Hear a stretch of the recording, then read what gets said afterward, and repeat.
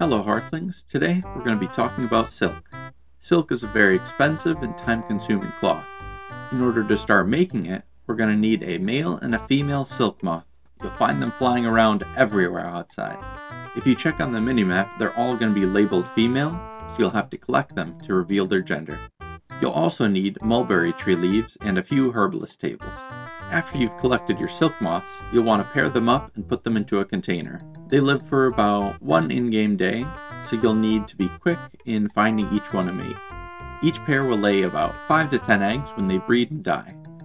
The quality of the eggs will be between plus and minus 5 of the average of the parents. You can store the eggs indefinitely for whenever you're ready to start the process. You'll put the silkworm eggs onto the herbalist table. After one in-game day, or 7 hours 18 minutes, they will hatch into silkworms.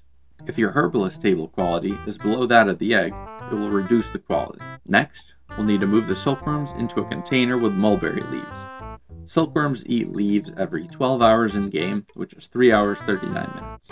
If they miss more than one meal, they will die, so you need to transfer and feed them within 1 day or 7 hours 18 minutes.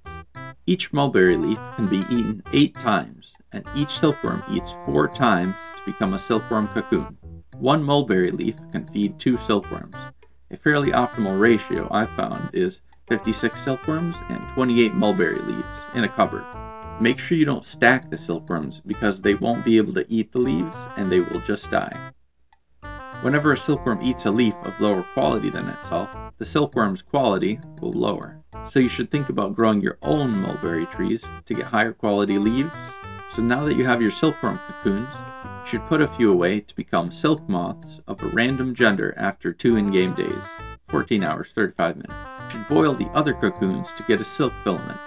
If you have the skills gardening and forestry, you will have a chance to get a second silk filament. But with the skill druidic rite, you will be guaranteed to always get 2 filaments per cocoon.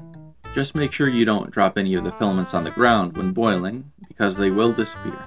So with your filaments, you're going to take 10 and a stick to a spinning wheel to make a silk thread. 10 of these threads will make 1 silk cloth at a loom. And that's the silk making process. If you have any corrections or your own suggestions, leave them in the comments below. Good luck out there, Hearthlings.